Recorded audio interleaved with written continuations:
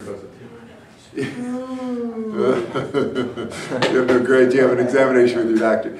But the European method, is primarily a lecture, and you attend a series of lectures, after which you take a very high stakes examination. And your graduation depends upon how you do on the examination in major fields within the curriculum. So the American system often feels to European students as much easier than the European method. But then when they go home, they find the European method to be boring, frankly. Okay, I'm not sure why Mr. Williams couldn't get here in time. He got here in time and then left. Not pulling a chair out for anybody, but... Yeah. All right, so today we have two assignments that we're going to do. First, I'm going to give to you what you should do. I'm going to demonstrate for you what you should do at the beginning of the first affirmative of every Parley debate. I will just demonstrate that for you. You then will have the opportunity to respond to my demonstration, and it's a chance for you to practice being the first negative, because you don't know whether you are the first affirmative or the first negative. Then we will have a coin flip for Monday, and then we'll have a quiz. And when you finish the quiz, you'll be able to go home and go play Halo 4. All right, so the resolution for today is this house avers we have all the answers. It is the will we lack. And as a first step in our debate of this resolution, I need to define for you each of the terms involved in our resolution so that we might have a debatable resolution. Are you right now being the affirmative? I am the affirmative. Okay. I am the affirmative. Professor of the affirmative. This is not the quiz. You will be doing what I am doing as the quiz. Doesn't life form the quiz? Okay? Are we with me now? Yep. Yeah. Can we go ahead? All right. This house avers we have all the answers. It is the will we lack. And the first thing I want to do for you this morning is define all the terms in our resolution. Hope everything came out all right. All right. This house avers we have all the answers. It is the will we lack. First off, this house. By this house I mean the Lutheran heritage of Bethany College. Avers. By the verb avers I mean alleges it to be so. Third, we is all human beings. We, all the answers, in this case, I will take to mean we know what we should do for the planet. Finally, it is the will we lack I wish to define as we are concupiscent. That is, we persist in sinful behaviors, one of which is our misuse of the stewardship of the planet. And I want to connect this then to the religious tradition that we find in our three remaining areas of study. First of all, to the Christian faith presents compelling reasons for sustainable living. Just to say that again. This house is the Lutheran heritage of Bethany College. Avers is alleges it to be so. We is all human beings. All the answers. We know what we should do for the planet. The will we lack. We are concupiscent. That is, we persist in sinful behavior. Contention number one. The Christian faith has as one of its core principles the doctrine of original sin, by which we mean, traditionally, that all human beings are curved in upon themselves, as Luther said, curvatus in se. We are self-centered and unwilling and or unable to accept a divine source for all goodness. We confess each Sunday within the Lutheran tradition, also in the Episcopal and the Roman tradition, we confess that we are in bondage to sin and cannot free ourselves. In other words, we are and remain sinners, even though we have been washed clean of original sin, or however you wish to formulate that. It is inescapable that we persist in our sinful behaviors. Contention two. The Christian scriptures begin with the divine the divine giving responsibility for the care of creation to the creature. Genesis 1:28, we read that God says to his creatures, "Be fruitful and multiply, fill the earth and subdue it." Often subdue it is taken to mean beat up on it, take over it, make it do what you will. But in fact, that verse must be balanced with the verse from Genesis 2:15, in which we read that God put man in the Garden of Eden, quote, in the Garden of Eden, to till it and keep it. This fundamental doctrine within Christian ideation has always been known as stewardship. It could just as easily be known as conservation. In other words, contention 3, we know what to do. Our knowledge is imperfect and it must be supplanted as we grow. But we do know the basics, and we have seen the consequences of the misuse of our stewardship. And I point you here in this context to the Great Dust Bowl of the 1920s, in which the farmlands of Kansas, Oklahoma, and Nebraska were decimated by drought and bad stewardship. It wasn't simply that we underwent a drought. We are undergoing a drought now that is equal to or worse than the drought of the Great Dust Bowl. But we have exercised our stewardship better in the land so that we aren't living with great dust clouds. We don't plow, we don't till, we don't keep the earth as we did prior to the 1920s. So therefore, we have the answers for what we should do. But it is our sinful nature that keeps us from doing what we need to do for the planet. Okay, that's my contentions, that's my case. Take some time, write it down.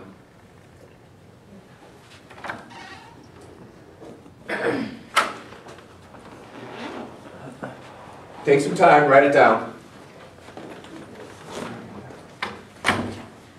Be ready to step up and speak.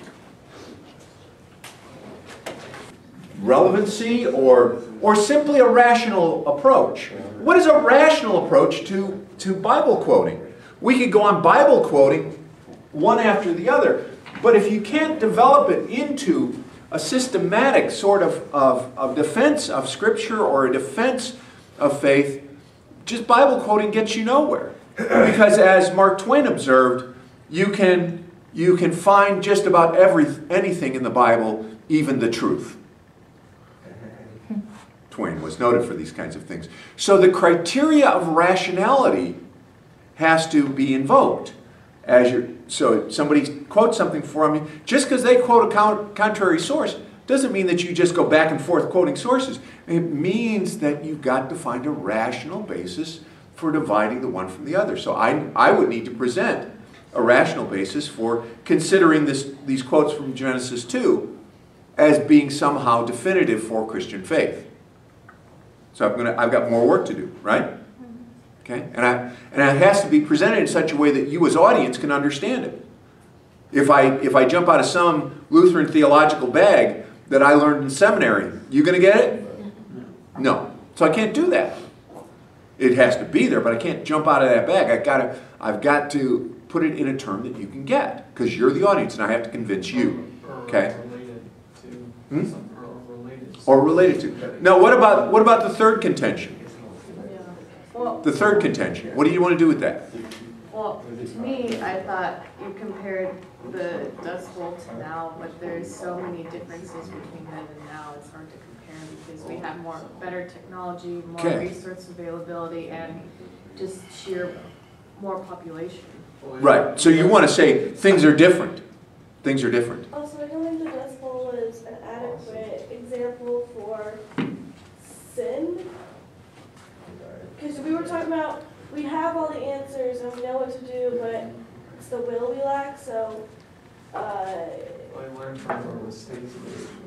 yeah, but the thing is, we're talking about knowing what to do, but Right. we sin anyway. Right. So instead of using the Dust Bowl, I feel like using something like, taking something from a candy shop, or But see, that's something a. really unethical. that's a- The Dust Bowl was something we couldn't control. Oh yes, we could have. We could. There was no reason for the Dust Bowl. In the argument. As I said to you in my argument, we are experiencing a drought now that is equal to or more than what they experienced in the Dust Bowl. That was almost 80 years ago. Yeah, and they didn't have the technology, so. They had the technology, they just chose not to apply it. So then, if you're saying, So I could, if I expand upon the reasons for the Dust Bowl, I think I can convince you that it wasn't a matter of technology. okay, so you're trying to say like our sins aren't, like we're not sinning as much and because we're doing more for it. No, I'm trying to point out we know what to do. No Like, comment. And we knew what to do then too, but we chose not to so do we it. had sinful nature more so than. Huh? I mean. I can cite you agronomist experts from the period. Okay, and you can do that even after you. Well, I wouldn't want to do it, I would do it in explaining in Okay, enlarging my that's contention. why Because I just gave you the bare bones of the contention, Okay. okay? That's what I said. Although, could you argue though, since we have more population now, that we have more people, if they had that same population, then more people would have known what to do? No, because it was not a question of knowing what to do, and even more people knowing what to do. It was a question of what we chose to do, which was to remove the prairie. We removed the prairie, we took away all of the grasses, we deep plowed, we cut furrows where furrows should not have been cut, and we knew they shouldn't have been cut, and we knew there was going to be problems, but we did it anyway, because we had a boom going on with lots and lots of land, giving lots and lots of bucks. There's absolutely nothing to do with it. Have Okay. you ever been to the Land Institute? Pardon me? You ever been to the Land Institute? Yeah. But that Yeah. prairie that's never been cut? That's Yeah. pretty cool. Yeah, and that's the point. That's the point. We knew not to do that, but we did it anyway. We knew that. We knew that there were going to be consequences, and we did it anyway. You could argue that, or like we could argue that at that point we didn't know, we thought because there was a boom we could take more and do That's more. right. And then And that's now we have learned from our mistakes, so we're still on the right path. No more elected. Because we've learned from our mistakes. But Years later in this as I would develop this contention, I would develop the idea that we haven't learned from our mistakes. And in fact, what we saw in the economic recession is in fact exactly a sign of concupiscence. So It is our sinful nature that keeps us from doing it. So could we bring up how like you're saying that our sinful nature keeps us from helping, but there's like the Red Cross helping Sandy and like out in Sandy and You could bring that up. Does that contradict the notion of a sinful nature? That's what you got to get at. Okay. What's the key issue here? The key issue is, are human beings by nature sinful and unclean? And that's where you want to go. Don't chase the peripheral issues, or you'll be chasing them forever. Are human beings by their nature sinful and unclean? And I'm saying yes, they are. And you have to say, no, they're not. It's that simple, guys. Go for the simple. Go for the simple. Now, how do you support the idea that we're not sinful and unclean? We point to the altruistic works. What else do you do to show that we're not sinful and unclean? Well, I guess kind of going off of Jess, you could talk about like just the blood drive that we did a couple weeks Exactly. ago. So you can point out the altruistic things that we do. Sinful and unclean people don't do altruistic things. What else can you do? What else can you do? Can you point to anything within, because this is a debate about does the Christian faith have the resources for sustainability? What else can you do with sinful and unclean? Well, you can, I mean, there's some things. because you're sort of arguing, I know, deep, right? You're arguing that we're sinful and unclean, so we won't be sustainable. But you don't necessarily have to argue the sinful and unclean thing. You can argue that we can use the sinful and unclean to our advantage to make the Christian faith sustainable. Okay, how would you do that? Altruism doesn't exist, but the Christian faith can bribe members of the church or make them think that the only way to get to heaven is by being sustainable. Seems somewhat cynical. Well, It does seem like, and I think you're opening up yourself to questionable. In the rebuttal, I certainly would attack that as being unethical Oh, unethical. and manipulative. Those are just what my grandma calls me. Come on. If you spit on the ground, you're going to go to hell. Exactly. You toss that paper out there, young man, a hell of fire awaits you. I mean, we don't give it the blood drive because we're altruistic. We give it the blood drive because the Red Cross annoys us, or because it makes us feel good, or Free because we have t-shirts. free pizza, free t-shirts, free Well, There are incentives. there are incentives, there are sticks and carrots. But some of us don't want the incentives. Either way, there's no unselfish act. Yeah, it's at the very Oh, least. you guys it's are not so Mormon. cynical. It's that, okay, we can be cynical, but it's not bad. Selfish doesn't have to be a negative. It's that warm and fuzzy feeling inside is the reason if you didn't get that warm and fuzzy feeling, you wouldn't do it over again. Possibly, but And also, that's would a it be psychological. worse if you didn't get that warm feeling? But you're proving my point. We are in fact concupiscent. Okay, that's We do fine. not do what God requires of us, which is to keep until the garden. We in fact will only keep until the garden as long as we get rewarded for it. But God never said, keep until the garden and I'll give you heaven. God said, keep until the garden. Period. That's it. That's the end of it. That's what you're supposed to do because God said to do But it. when you keep until the garden, you enjoy the fruits of your labor. Yeah, and But He didn't say, that's what, if you do this, I will, even if you don't keep until it, you enjoy the fruits of someone's labor. In fact, God said, here's all the fruit trees in there for you. as much as you want to argue that the Bible gives us all the answers, you're wrong. No, I didn't say the Bible gives us all the answers. Go ahead. Regardless of what God says, Just kidding. Sorry. the institution of religion has brainwashed Oh. this idea of incentives. You do this, you get to heaven. You do this, you go to hell. Well, actually, okay, that's good Catholicism. Okay? It's not good Protestantism, but that's okay. Okay. Another cat. Well, another thing is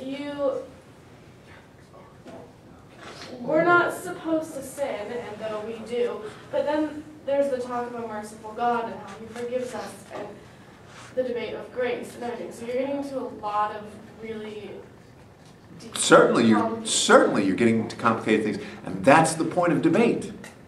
I know. Oh, expose and open those complicated things. Okay? Do you have some idea of what you're to do? What the affirmative must do is exactly what I did. Define define all the terms. All the terms. What do you mean by? The negative then should focus on the important ones that are debatable. And as you saw, I did bring a case that was debatable. You were more than willing to debate it, which is fun, which is exciting. I can feel my blood getting pumped up as we get into these issues. It's exciting. That's what we want, is we want the excitement. You also can, remember, pound on the table. Rabble, rabble, rabble. Hear, hear. It's jolly good, whatever. Cheap, shame. Those are all within your purview. But the key is, the beginning is, the first affirmative must define so that we have a debatable case. Okay? So we have 1 versus